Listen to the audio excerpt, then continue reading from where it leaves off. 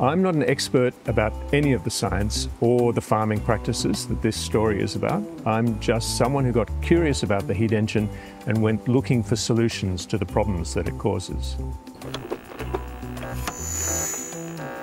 My first thought was that the north of Western Australia is sparsely populated and remote, so it could be a good laboratory to try out some high-tech solutions to the problems of global warming. Along the way, I learned that there are plenty of low-tech solutions that we should probably be trying first. So far, this story is focused on helping nature to cool the country, but we need to keep an open mind to any possible solutions.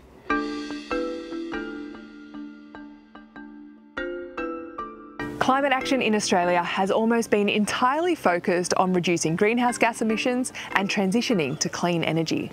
Wind and solar generation is growing fast, but Australia, like other fossil fuel producing countries, is still digging, burning and exporting coal and gas. At this point, even if we could reduce gas emissions, the temperature would keep rising. Within the next few decades, it's almost certain that large regions will experience extremes of heat and humidity together that will be lethal to humans, animals and some food crops. Doesn't it make sense then to at least consider potential solutions? Humans have engineered the problem, and we should be very cautious about trying to engineer a fix, but it may come to that. If it does, shouldn't we be prepared? The United States, China and India are three of the world's largest economies, and all three have been suffering record-breaking summer heat the last few years. If large numbers of people start to die in any of those countries, their governments will act independently in their own interests.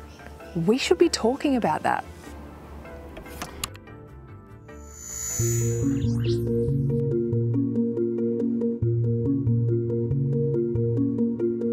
We are not implementing climate policies fast enough to stop emissions, and we're not investing in adaptation enough. Adaptation needs are anywhere from 1 to 10 trillion per year, and we're maybe investing 100 billion. So could geoengineering be more cost effective? By the end of this century, the UN is telling us 1 million species at risk of extinction. 1 million. And so, this kind of puts the climate emergency into context and how inadequate a lot of our interventions are. And that's the case for geoengineering. Can we use technology and human ingenuity to repair the climate and undo the past 3 or 4 centuries of mass damage to the atmosphere? One idea we've heard a lot about is carbon capture. Both direct air capture and carbon capture and storage, the consensus was not till at least 2045. And possibly 2055 or 2060. So that does imply that these options could play a huge role in 20 or 30 years, but if we're looking for like a near term, within 5 years deployment, they're not even close to ready. What does work now? So solar panels and wind power are the biggest 2 things you need to do for electricity, and reforestation and better land use management. Those 4 things get you some huge magnitude of emissions reductions that's like greater than 20 or 30 other things combined. Is there any other engineered solution that could help? Solar radiation management, which is basically a fancy term for how do we reflect sunlight so that we can lower temperature. Put a shade over parts of the earth to keep the sunlight from warming coral reefs and things like that.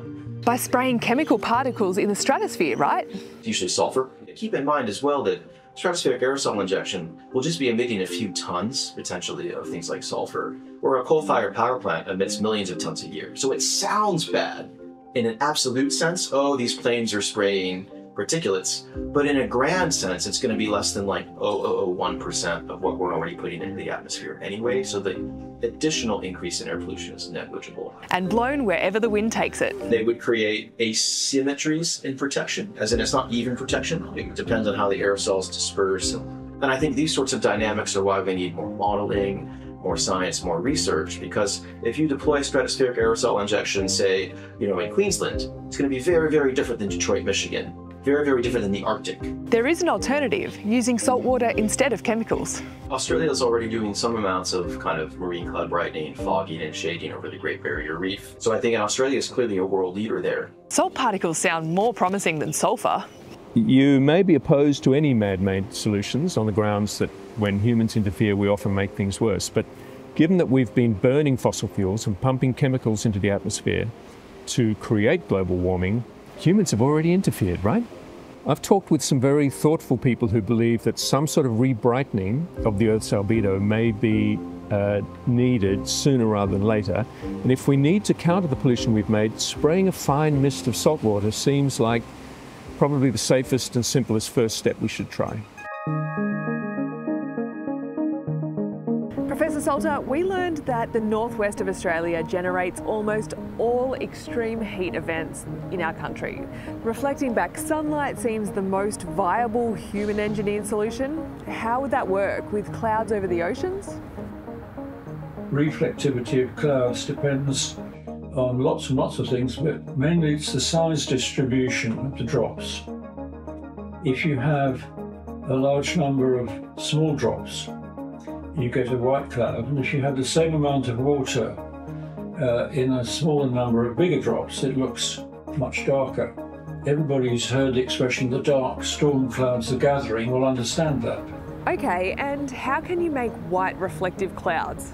We could get a larger number of smaller drops by giving them more the tiny little condensation nuclei that you need to get a drop started. The little bit of salt that's left over from the evaporation of a small drop of seawater is just a perfect seed. And so the plan is to spray the very large numbers of very, very small drops into the air over the sea. Is all that salt safe for the environment? Completely negligible compared with the amount that's already being thrown up by breaking waves. Doctors used to prescribe people to go for a sea change, to breathe some salt, and it really is good for people with difficult lung problems. Where did the idea for marine cloud brightening first come from? A chap called John Latham, his idea depends on the work of a chap called Sean Toomey, who was very interested in why some clouds looked white and some clouds looked darker. And he did a lot of experiments flying into clouds and measuring the sun coming down and the reflection coming back up. There is an argument that we could use chemicals to reflect sunlight back instead. Sulphur was one of the reflective chemicals we could use. We know it works because when ships were forced to remove most of it from their fuel, the sea surface temperatures spiked dramatically. That is a big effect, yes. It was the ship tracks that were observed when we first started getting satellite images that made Sean Toomey take up work on cloud brightness back in 1970. Sulphur is not good for people, whereas salt is. Are there other reasons you'd prefer to use salt? The short life of the spray will last there until the next time it rains. And having a short life means that you've got a really rapid way of controlling the spray or not spray according to what the conditions that we're trying to achieve.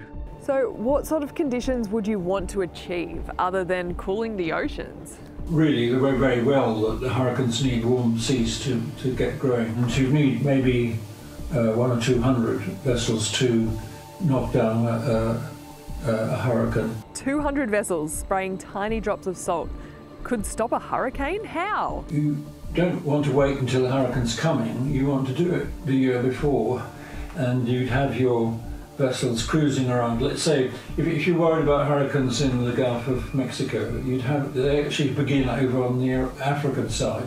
So you'd have them cruising in the Atlantic between Africa and the Gulf of Mexico. And you designed the boats to do it? They're using things called Flettner rotors, and they do exactly the same job as a sail or an aeroplane wing, but they get a lot more lift than a wing would give you, about maybe 10 times more. With hydrofoil wings to reduce drag? These hydrofoils will have variable pitch, and the ones at the bow might have that pitch increasing, this pitch reducing, and that will put a really big rolling torque on the vessel trying to make it do that. And then you balance it by doing the opposite at the stern.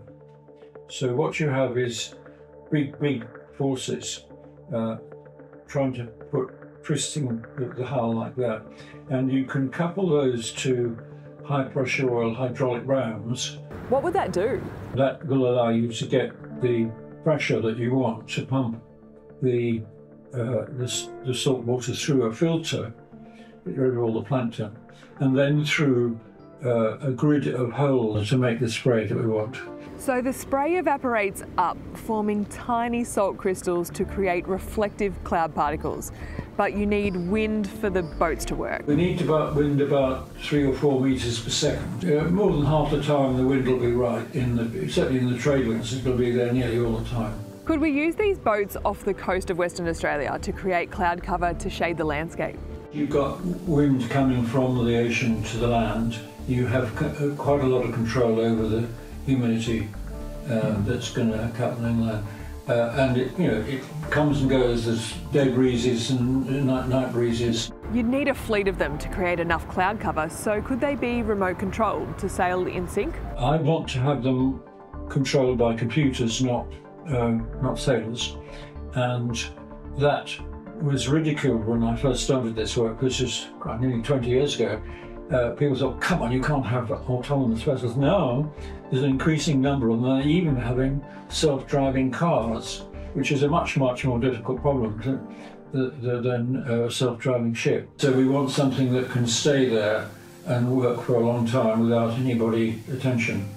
No worries about food or fuel or days off. Self-driving ships doesn't seem so unlikely now, but solar geoengineering is still highly contentious, right? The climate models so far show that this really will work. At the moment, the objections to it are that there will be winners and losers, and that it would reduce the enthusiasm for reducing carbon. Nothing must reduce the effort that's going into that. You don't agree? It's a bit like saying, we can't have seatbelts because that will encourage people to drive dangerously. It is possible that it could have adverse effects. So we need to understand everything about the results of this and only have the ones that we think people are going to want. The heat engine region in WA is vast, remote and sparsely populated. It could be a good laboratory to test this idea. It would be very nice if we could do that. Rain where it's a drought would be a great blessing. And we should be able to test that with climate models quite easily to see what time of year, how much you need, and doing it which way the wind's blowing, that kind of thing. If Australia built a fleet and proved it was safe and effective to operate, I imagine we can make money renting the boats out when we don't need them. There are plenty of countries in our region facing dangerously hot summer heat waves. The loss of ice in the glaciers up in the Himalaya would be very dangerous for millions and millions of people, and the heat that's melting those has come from the Indian Ocean. And so by being able to save the glaciers by fleets, an Indian Ocean would be an excellent use of them. The other thing is you can save the ice in the glaciers of Greenland and the North Pole and the Antarctic. Thank you, Professor Soltak. As we've explained, we know in Australia that the heat engine creates virtually all extreme heat events.